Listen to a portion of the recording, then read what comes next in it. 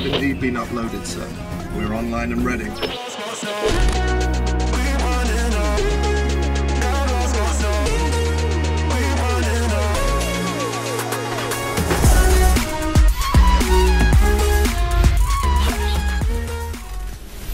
So if you could only watch one of my videos, this is the one you should pick. This is by far the biggest project I've ever done, the hardest project I've ever done, and the one I'm most proud of. This is the one, guys.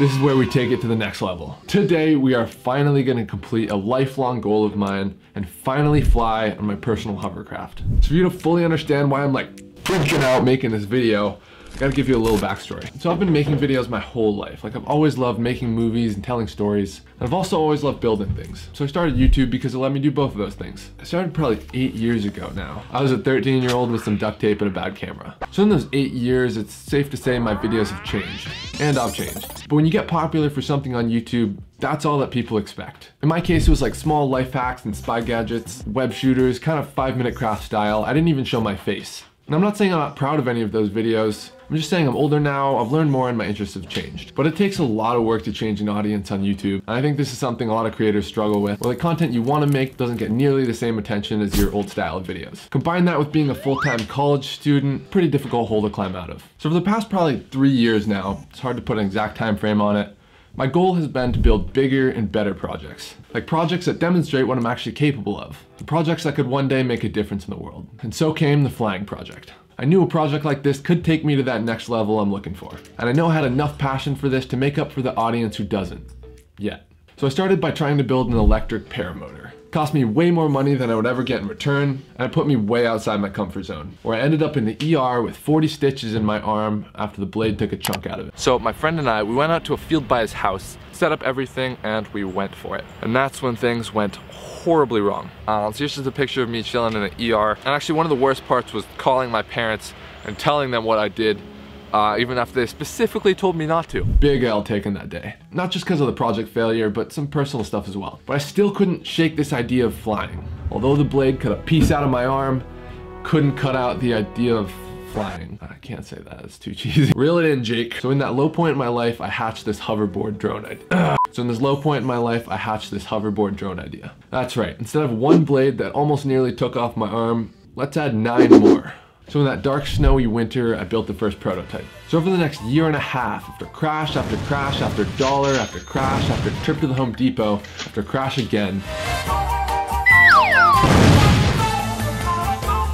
we finally made it to this point. I've completely rebuilt this drone to feature a state-of-the-art flight controller, 10 spinning blades, and a super strong cage for protection. We've done lift tests with 50 pounds, 100 pounds, 200 pounds, and then the last part I actually built a rig to help me learn to fly and got on it myself. It was an unbelievable feeling to step on this thing and feel this creation that I made just lift me off the ground, even if it was just for a second. So I kept training using the support rig I made. It definitely took some practice to get comfortable, but the drone does self-stabilize, so it's more of a matter of getting over the sheer disbelief of what I'm actually doing. Like, this is absolutely insane, guys. I know this isn't the first one of its kind, but there's probably only a handful of these out there, so it's still super cutting edge. Like, these aren't for sale. You can't buy these. It's like, yeah, sick Ferrari, let me just hop on my hovercraft. Anyways, I made some upgrades. I got a tablet now to show all the flight data live as we're flying it, and I built a rig to hold the controller and the tablet, and tried attaching it directly to the drone so you could like have something to hold on to. But unfortunately it would vibrate during flight and was kind of hard to hold on to anyways, so I figured I'd just be better off attaching some straps to it and mounting it to my chest. I also rewired the power systems for longer flight time, so instead of each motor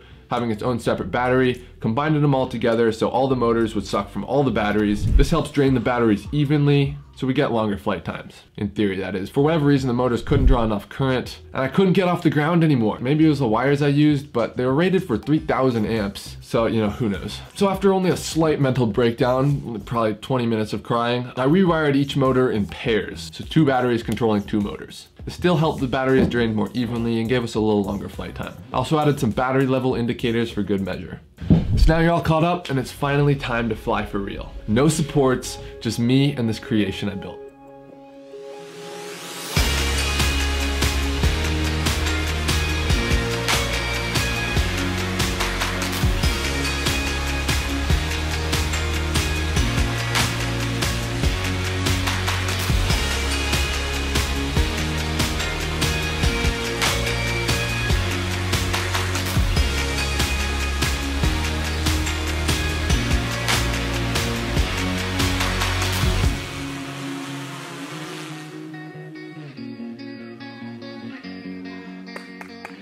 We actually did it. I finally completed this lifelong goal of mine. And it was all the more special because my mom was there. You know, she's seen this whole process. She's seen all the ups and downs, all my failed attempts, all my crazy projects. So it was like a really special moment to be able to finally tell her that I did it. Like, I did it. You sure did. How's this making time? yeah, I mean, I did it. We don't need to push our luck. Yeah.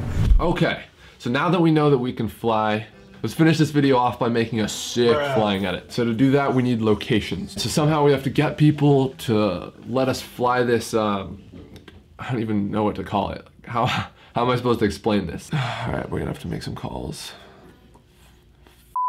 Yeah, hi. So I'm doing a video project and I'm calling to see if it would be okay if I filmed a part at the beach by the pond. Yeah, I'd be filming a drone I built. Yeah, it's sort of like one of those video drones. Like it's like a little bigger. All right, well they're expecting a drone. Yeah, that's fine. No one will suspect anything.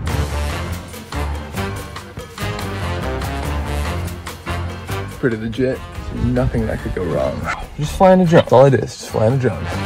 Hey, I'm doing a video project and I'm calling to see if it'd be okay if I filmed a part at the beach by the pond. First impressions, what are you thinking? It's like a UFO. How subtle is it? Is it subtle? Subtle. Could be worse. It could be much worse. Nice truck, by the way. Thank you. They honestly kind of whip. Yeah, hi. I'm wondering if you're allowed to fly drones at park. Here we got the big drone. And then we got the little drone. Okay, awesome. Thank you. I'm gonna ask you that again. What do you think's the worst that could happen? Weaponization? I think you were kind of hit the mark with the whole death thing. I don't know why, but I feel like I want to do something with that grass. You definitely have to walk through that grass. Yeah. At least put on the jacket and the helmet. You're not allergic to grass. You're standing in grass. Yeah, I'm filming a drone I built. Give us the gander. Give us the gander. Nice, nice, nice, nice, nice. I want your expressions. I want reactions. This is YouTube, all right? All right. I want movement. Kevlar jeans. You didn't want to like strip for YouTube? Oh, you were expecting a little show? Hey, you don't get that for free. You gotta pay for that. You're both filming? Lightening the load. So, I'm just wondering what your drone policy is. Okay, cool. All right, I see no way this goes badly. So, without further ado, here's my biggest creation yet.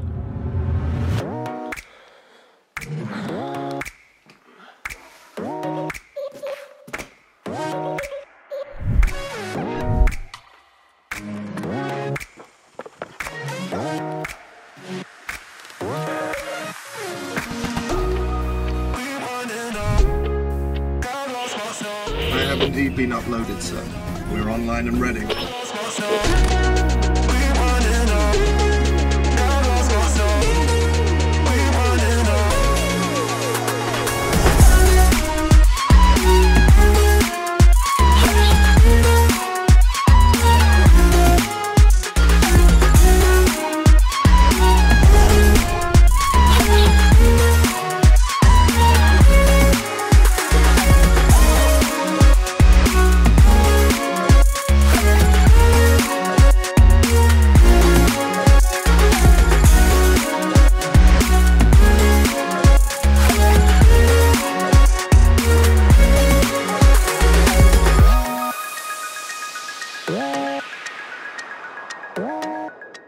So honestly, the copter worked great. Like, each time I flew it, I got a bit more comfortable, and it started to become a ton of fun. Like, it's just so sick to be able to have the freedom just to lean where you want to go and go there. And like up and down too, it's so sick. Now in theory, this thing can go like hundreds of feet in the sky and go super fast. Like, it's got a stupid amount of thrust. Like, all these tests, we weren't even using all the motors. So, but for safety reasons, I'm not gonna do that yet. Like, if I really want to do anything crazy, it's gotta be like over water or something. So like sort of minimize the risk of injury from crashing. And we'd have to do a few more mods to the drone to get it water ready.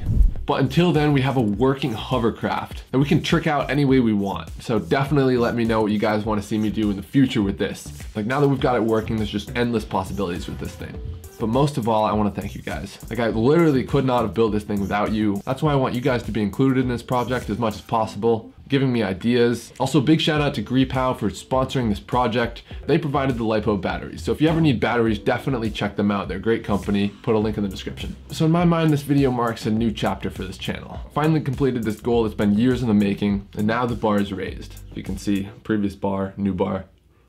Great. Also, I just graduated college and I'm moving out west in a few days, so I don't know if I mentioned that. Overall, I'm just extremely happy right now. Like, if there's one thing I love to do most in life, it's create. Whether it's videos, building, drawing, painting, you name it. So the reason I love YouTube so much is I'm able to use all of these creative outlets to make something I'm really proud of. Like, I'm truly blessed to be able to say this is what I do. Like, you guys are the reason I get to say that. So once again, thank you so much for watching this video. I cannot wait to see what the future holds for us. Catch you in the next one. Peace. Let's go, we did it.